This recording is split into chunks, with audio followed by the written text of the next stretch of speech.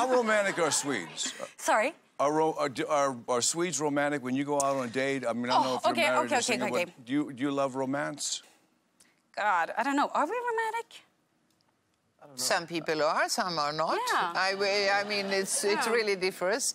But the idea of candling light and you take someone to dinner and all this, I think it's more, you know, everyday life here in a way.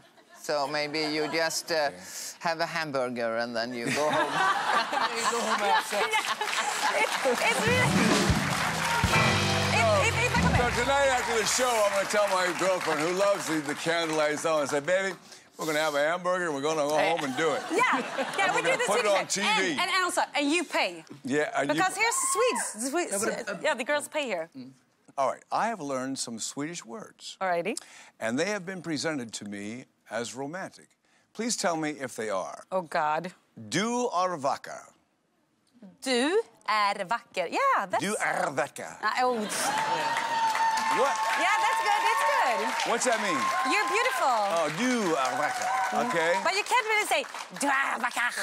Then you're probably like scared. Du är vacker. Oh, yeah, it could work. Okay, next one. Min älskling. Is that Finnish or Swedish? Min älskling. Min älskling. That's good. That's good. It says, what's that mean? Like my darling. My darling. Oh, I like that. Do look a little sweat. Is that romantic? Wait, can you say it again? Say it again. Say it again. Do look a little sweat. What? Oh! What? Does that mean she has? Does that mean you're good looking, but you're sweating? No. Smell sweat. Yeah, you smell like sweat. That's not nice. You smell like squid.